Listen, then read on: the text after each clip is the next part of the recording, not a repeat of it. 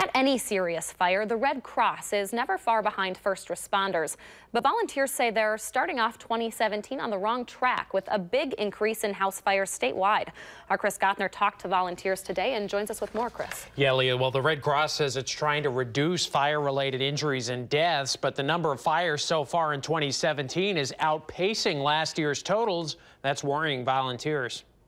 It was something just like so quick. Rosalind Britton has been spending her new year trying to get back on her feet after a fire displaced her family late last month. At that moment, survival mode was in. 4 of her kids and her dad were inside at the time, but luckily everybody made it out alive. I was like, okay, everything in the home is gone. It's scary, but at the same time, we got out safe. Rosalind has been living in a hotel since the fire, and the Madison woman credits volunteers with the American Red Cross with helping her return to a sense of normalcy. The next day, I got a phone call, received this phone call, and she was like, hey, Rosalind, we want to come out and see what you and your family need.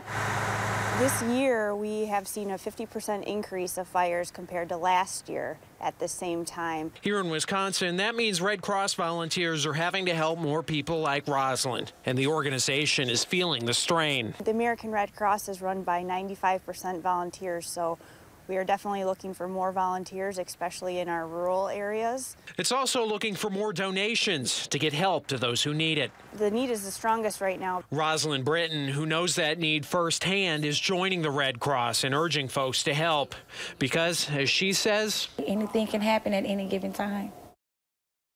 Rosalind says she hopes to be back in her home in 4 to 6 months, and she credits being prepared for helping her escape that fire. She had a smoke detector and had her kids practice their escape routes. If you want to donate to the Red Cross, you can visit our website. We'll have that later for you on our website, a link to help donate. Red Cross always helping other people would be nice to help Absolutely, out Red Cross. And get those smoke detectors. I mean, prevention is key. All right, our Chris Gothner reporting tonight. Thanks, Chris. Thanks.